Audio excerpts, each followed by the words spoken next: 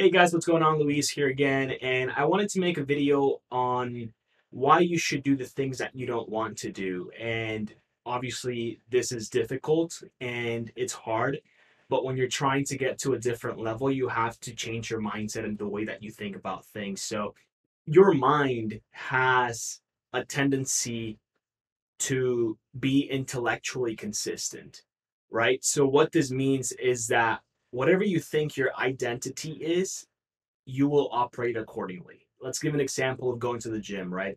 If you believe that you are not jacked or you're not fit, then you're going to act accordingly, right? So you are going to essentially just stay home and do as people that are not active or are not fit typically tend to do, which is they stay at home, or when they go to the gym, they just have a really hard time and they're not able to pull through all the way.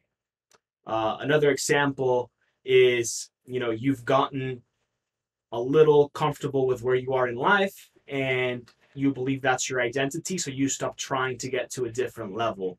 And there's ways to kind of rewire your brain to thinking in different manners that are going to help you level up, right? So, for example, let's say, and this comes a lot of times simply from the way you look at things and the way that you talk to yourself and the way that you carry yourself around other people, but I think most importantly with yourself.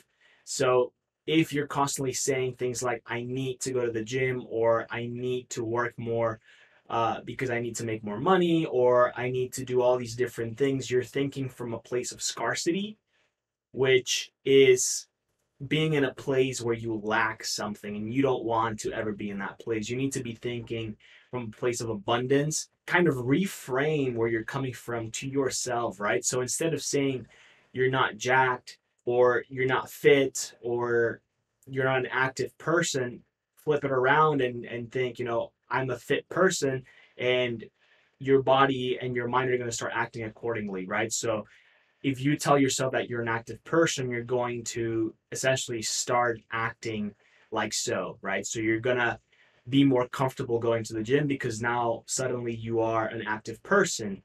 If you are thinking from a place of abundance, right? You're thinking that there is everything in order for you to acquire or receive or get. So you're not lacking anything. And that's essentially where it comes down to.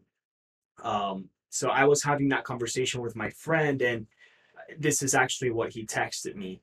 Your current subconscious belief is you need to be where you're currently at. And this was the thing that kind of opened up my eyes and made me realize, okay, I'm thinking from a different perspective or a different point of view, right? So myself thinking this is my identity, and subconsciously you're gonna act accordingly.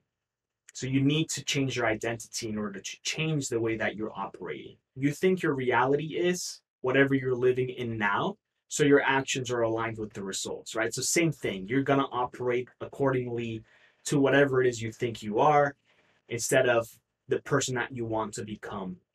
There's a couple of things that you can do in order to kind of change how you're thinking and change the way that you view things. One of these things sometimes tends to be habit stacking. And a separate video, I think, on this topic specifically, but essentially, habit stacking, for example, is when I first started reading. I actually was one of those individuals that just totally hated reading. I didn't like to sit down and read. I didn't like to open up a book at all because I just found it really boring. And the way that I started reading and actually kept very consistent with it was by pairing it up with a different habit that I already had created.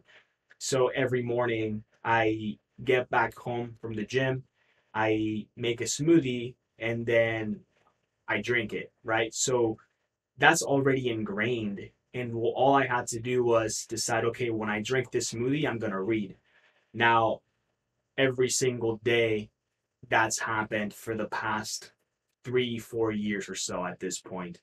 So you can do things like that are going to change you to shift the way that you operate in order to get to that place where you want to be. And eventually you're going to end up actually enjoying things that you never wanted to do. Other benefits, of course, of doing things that you don't want to do come down to things like you become more consistent, you become more mentally strong to overtake those things that you know are eventually going to take you to where you want to be. And it actually helps you build confidence as well, because when you're doing things you don't want to do, a lot of times it's coming from a place of not having confidence in how you're going to do it. And when you see yourself doing it, you start to learn that, okay, you actually have what it takes to essentially take that task on, or take whatever it is that you never wanted to do and do it. And that starts to become a habit itself, which is really good. So if you guys have any questions or anything about this video, leave your comments below. Let me know what you think. Don't forget, do the things that you don't want to do. Think about what your identity is and how you're operating right now, and try to think, okay, how can I change this thought, this belief, into something new that is going to serve me better? Thanks for watching. I hope you guys enjoyed the video, and don't forget to subscribe.